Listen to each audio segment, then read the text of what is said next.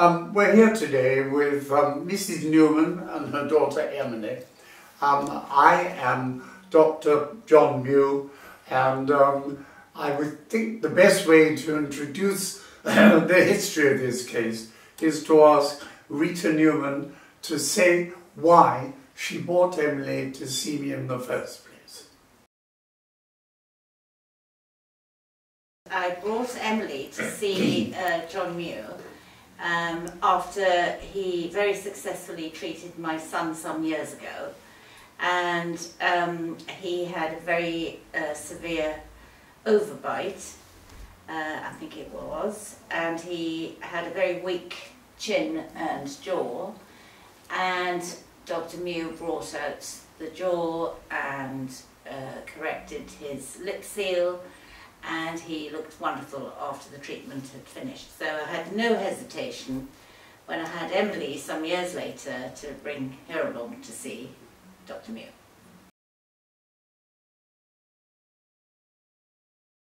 When I first saw Emily, I could see that she had a very severe malocclusion. Most people would not notice it at the age of 8. You don't usually see how damaged the appearance is until the child grows up at the age of 12, 13. But at the age of 7 or 8, you can understand what is going to happen. And her upper jaw was very, very small. It was also set back, and she had what we call a class 3 malocclusion. That's when the lower teeth are in front of the upper teeth. That doesn't often happen, but it nearly always produces a very unattractive face, particularly in women, as a woman with a flat face and a protruding jaw looks unattractive. And I could see that this is a problem, and so obviously I started my treatment by enlarging the upper jaw and moving it forward. At that time she had no cheekbones, but by bringing it forward one creates quite nice cheekbones. And she was actually a very good patient. We had our usual hiccup, bit of lack of wear, mainly the problem being that she did not naturally keep her mouth closed like her brother did. So we spent most of our time on just that, trying to train her to keep her mouth closed.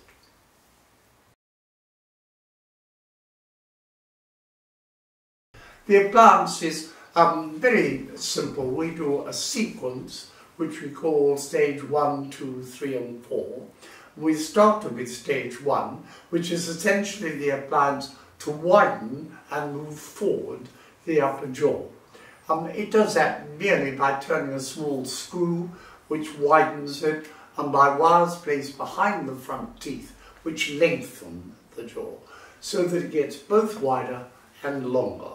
And if you do that at a young age, sort of before the age of 9, you can get really big changes to this part of the face, and I think Mrs. Newman could see that quite soon. Subsequently, we then proceeded with stage 2 and 3. That is mainly the appliance to train the child to keep their mouth shut. So essentially, the first stage is enlarging the jaws. The second stage is training the child to have the correct posture, not only with their lips shut, but with their tongue on their palate and with their teeth just touching lightly most of the time. We started treatment for Emily, I think, when she was 8 years old. The initial stage is very quick, just 4 months. All the rest of the time was mainly training her to keep her mouth shut. At one time, I do remember, she had failed to do that, and as a result the teeth had relapsed a bit, and we had to retreat her, mainly just the widening of the upper jaw, moving it forward again. This is really quite common with people who have difficulty in learning to keep their mouth shut. Anyway, we continued, and after about 4 months I was content with the position of the teeth, the bones and the whole case. But at that point she still was not keeping her lips together. So I said it would be wise if you could continue to wear this at night. What the appliance at night does is touch on the gum if you drop the jaw. Therefore, it's just a reminder to keep the jaw shut all night, every night. And most children who have to keep their mouths shut all night, every night, themselves, remember it's not making them keep their jaw shut, they themselves are making themselves keep their mouth shut. That will usually train them to do this naturally, but even then some people are better than others, and I know Emily still leaves her lips apart some 4 millimetres or more.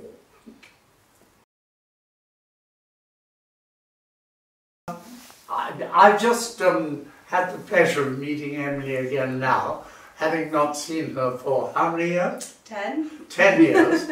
And I'm pleased that all her teeth are as straight as they could be. However, I can see that because her lip seal is not quite right yet, her whole face is slightly back. She tells me her wisdom teeth haven't come in yet, and I'm concerned that there is not quite room for them. If you get the full forward growth, there should be room for every tooth, and we never need to do any extraction. Treatment for me was good. It was quite long, possibly longer than some of my peers who had different, more traditional routes for orthodontics. But I'm very happy because whereas them later in life, their teeth have gone back to being quite crooked, and I feel like mine have stayed very straight. So even though it was maybe a little longer at the time, I feel like the results have lasted more successfully for myself. Treatment for me was straightforward and not too painful. I enjoyed the fact that wearing a retainer you could take it out. When you eat, a lot of my peers who had more conventional train tracks or fixed braces used to have to always carry around toothbrush and toothpaste so that they could clean up after they'd eaten. They also always had to wear bands on their teeth, which were quite unsightly and I believe quite uncomfortable, which I didn't. And also with this route of orthodontics, I think having it at a slightly earlier age was beneficial, and I personally enjoyed that. I think having it, pre-teen years, you're less aware of and self-conscious of how you look, whereas people that I know that had traditional treatment had it later in their teens, which I think is a time in your life where you're a little bit self-conscious anyway. So it was nice that I was able to have gotten all of my awkward phase successfully out of the way before that time. Yeah, I'm very happy. By the sounds of it, it's given me my cheekbones, which I wouldn't have had otherwise.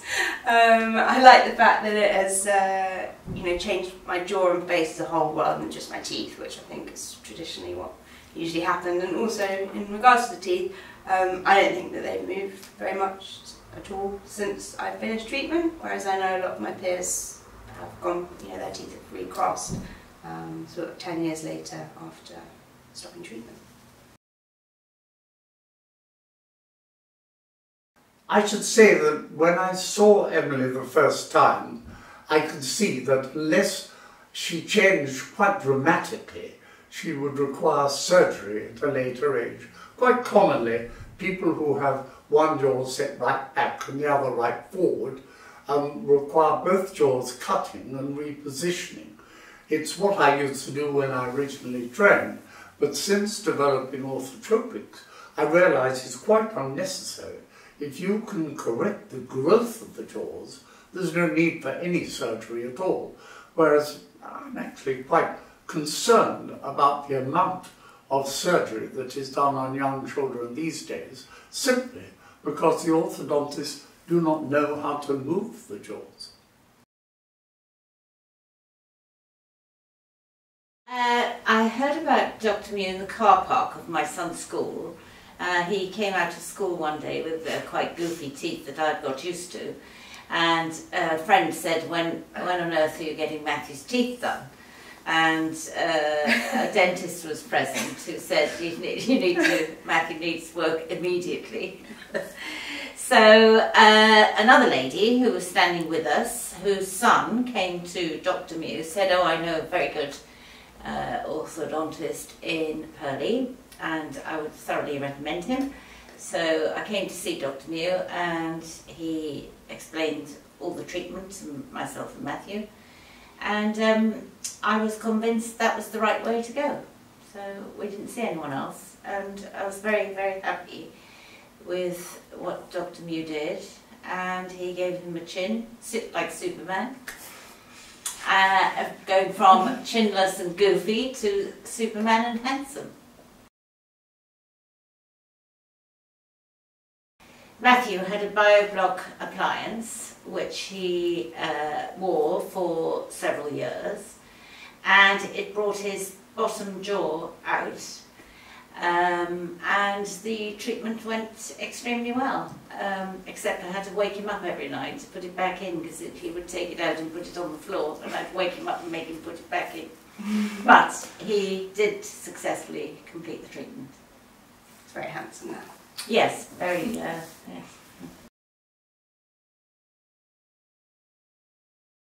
It's the results that are positive, aren't it? Rather than the treatment itself. The treatment itself, wasn't it? Yeah, a bit after. I was delighted with both the results of the children, but I think one of the things Emily forgot to say when she was comparing the two things was that not only did it straighten her teeth and put her face in the right position, but also it taught you to close your mouth, because Mr. Well, for been told off already. No. But for most of the time, much better. She used to be this much better. Exactly. Yeah. For the most part, you do, and for the most part, I do, because I've listened to everything. That's a good point. You should say that. Say, like, as well as I picked up some tips along the way. Have you learned any tips along the way? I have, actually. I keep my tongue in the top of my palate, my lips together, and my teeth slightly touching. Well done.